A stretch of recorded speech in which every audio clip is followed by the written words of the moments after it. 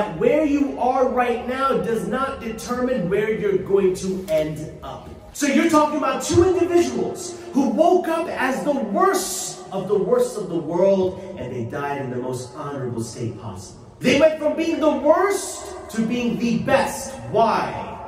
They lacked something that a lot of us have, and that is kibr, pride. Assalamu alaikum wa rahmatullahi wa barakatuh. Bismillahirrahmanirrahim. Alhamdulillahi rabbil alameen wa salatu wa salamu ala rasulillah. Rabbi shrah li sadri wa yassir li amri wa hlul 'uqdatan min lisani yafqahu qawli.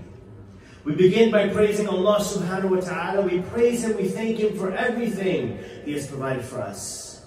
And we send blessings and salutations upon the Messenger Muhammad sallallahu alayhi wa sallam, upon him, his companions, his household, and of course, all of you as well. We ask Allah subhanahu wa ta'ala to accept from us, to bless us, and to forgive us, and to, of course, reward us for this beautiful sacrifice that we made for the sake of Allah. Ameen. Ameen. Today's reminder is going to be about something that we all have forgotten. It's a reality that Allah subhanahu wa ta'ala wanted to hit your ears if you're listening right now.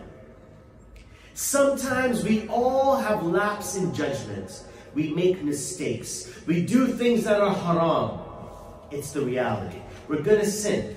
Allah subhanahu wa ta'ala, tells us that the son of Adam is prone to sin.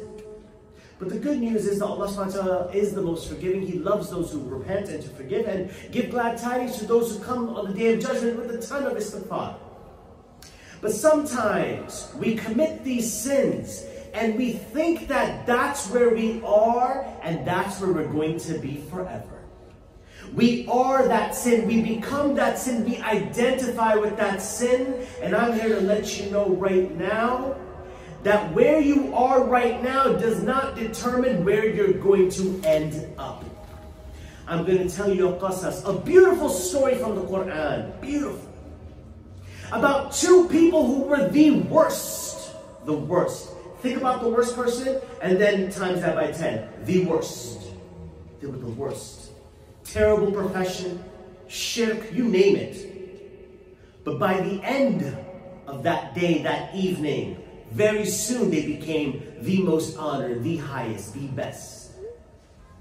If you haven't figured it out already, it is the story of Musa alayhi salam and his brother Harun alayhi salam. When they approached Fir'aun and there was two magicians. That morning, those two magicians who were the chief magicians, they weren't just any basic magicians, they were the magicians. In the morning, they woke up as disbelievers. As those who were definitely amongst those who were polytheists. Just terrible. Like there's no hope for them. And they practiced magic, which was one of the worst things that you can do even till this day. Is displeasing to Allah. It takes you out the fold of Islam. Those are the type of people I'm talking about right now. Then we know the story of what happens. Musa alayhi salam throws his staff, their magic gets disappeared, and they see that, whoa, subhanAllah, this was not magic. This is haqq. This is the truth. Immediately, they were the first to accept the message of Islam from Musa alayhi salam and Harun. They went from being the worst to being the best. Why? They lacked something that a lot of us have, and that is kibr, pride. When the truth came to them, they saw with their own eyes. They're magicians. You see, a magician knows another magician's trick. They know. So when that snake, the serpent, the staff of Musa destroyed their dalalah, this is something else. This isn't magic. We bear witness that indeed there is nothing worthy of worship except Allah, and you indeed are the messengers of Allah. They knew. Pharaoh tried to change their mind. They say, no.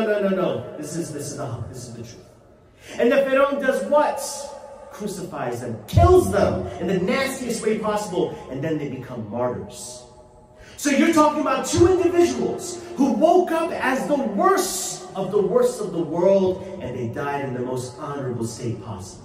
If that can happen to those who are practicing things that we don't even do, we bear witness that indeed there's nothing worthy of worship except Allah, and the Messenger Muhammad sallallahu alaihi wasallam is indeed His messenger and His servant. If that can be for us, don't you think that Allah can change our conditions too? Much better than theirs. So have hope. Don't lose hope and despair in the mercy of Allah. I love you all and appreciate you all for listening to me. It sincerely means a lot to me. Jazakallah once again. Subhanallah wa bihamdihi, ashhadu an la ilaha illa anta, astaghfiruka.